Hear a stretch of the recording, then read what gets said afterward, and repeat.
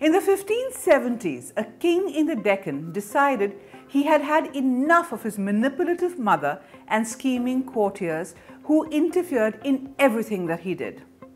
What he did next was unimaginable. Hi, I'm Menon and I'm going to tell you the bizarre story of a king who decided to take a break, a sabbatical, for 12 years.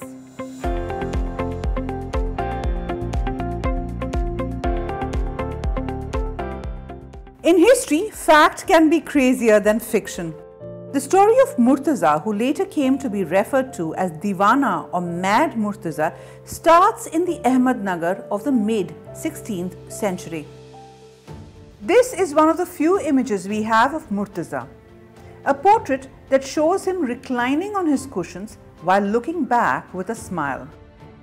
This gives us a hint of what Murtaza Nizam Shah was like. Spoiled and pleasure-loving. While this picture tells us a little about the man, what it doesn't tell us are the dynamics of power or the web of intrigue swirling around him and Ahmadnagar in the 16th century. Ahmadnagar was a seat of power of the Nizam Shahs.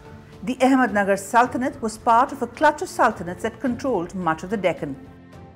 By the time of Murtaza's reign, he had a lot to manage. Internal intrigue between different factions of the nobility and external aggression as the four Deccan sultanates fought pitched battles for control. Murtaza was the fourth sultan of the Nizam Shah dynasty. He came to power in 1565, but within a year his mother took control, acting as his regent. Over the next few years, she made Ahmadnagar her fiefdom, controlling everything. She got her family members from a powerful Turkic clan in Central Asia to hold important positions. Murtaza had little say. Instead, he was constantly compared to his father Hussain Shah, who had been a very successful and powerful ruler.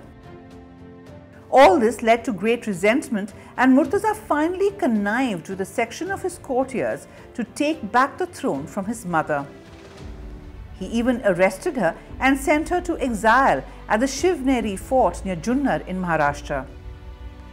He was so angry with her that he later even erased her face from this portrait of his father Hussain Shah and his mother. But when Murtaza finally won his throne, he wasn't very good at ruling. Over the next 4 years, he made many mistakes. He sided with the wrong groups and then finally killed his most loyal and successful general. This was the last straw. Murtaza soon realized what he had done. That's when, frustrated by all that happened, he decided he had had enough. He left his kingdom at the hands of his Prime Minister Sahib Khan and then Salabat Khan and retreated to his estate in Ahmadnagar. He lived here with a dancing girl who he married, and today this is all that remains of his estate, where a Nizam Shah ruler went into retreat in a sulk. By the 1580s, his later years, Murtaza was even more troubled. In fact, over time, he became increasingly unhinged or crazy. Finally, he was killed by his own son. Murtaza lived in an important period of Ahmadnagar's history. He was surrounded by some powerful personalities, and that is possibly why he couldn't deal with all the pressure. He was just not fit to take on the responsibilities or fill in the shoes of his father Hussain Shah, who was part of the confederacy that won the Battle of Talikota. Few people remember Murtaza today. Instead, you would probably have heard of his sister, Chand Bibi. Chand was everything that her brother wasn't. Though she was married to the Adil Shah of Bijapur, when Ahmadnagar was in crisis, under attack from the Mughals, it was she who came to fight for her father's kingdom and defend it with the powerful African general Malik Ambar.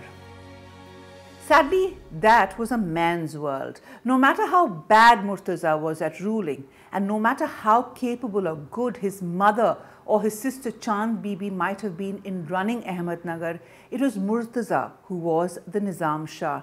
Neither of the two ladies could hold their own.